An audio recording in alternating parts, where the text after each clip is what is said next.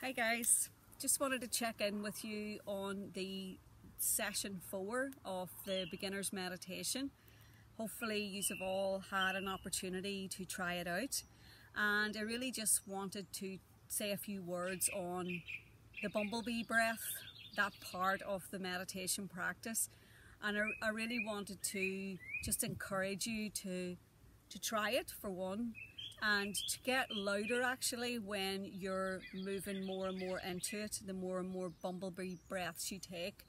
And I know it's difficult sometimes to try and get over that whole self-consciousness thing about us, humming in a room on our own, but honestly, it is really beneficial, and it is something that can relieve anxiety as well. And if you do have kids who are feeling a little bit anxious at night, it's the perfect time to do it, and you can make it fun with them too.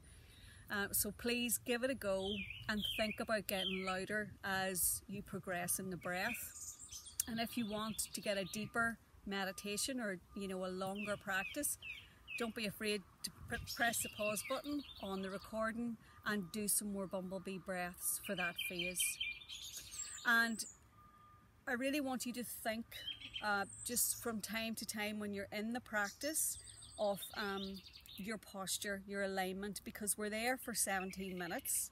I apologise for that, I thought it was only 10, but in fact it's 17.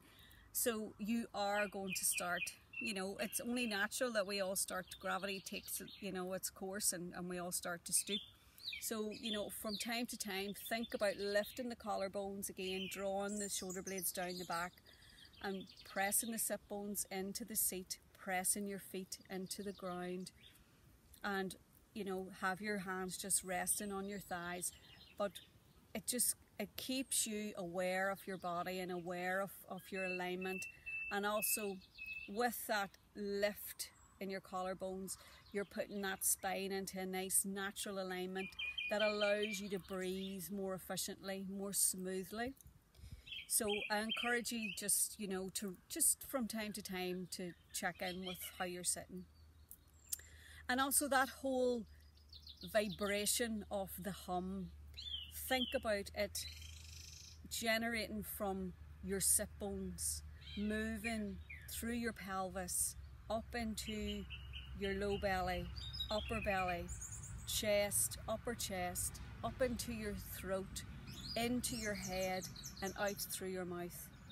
And really what we're doing there is we're building more of a connection with our body, because we have got so disconnected today, the way we live. We're just so disconnected from our body. So it will actually help you feel a connection there. And the hum sounds very like Om.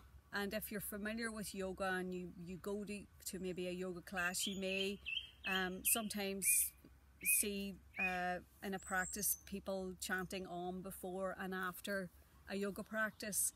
And Om is that sound that is the same vibration as the earth, as nature, the universe.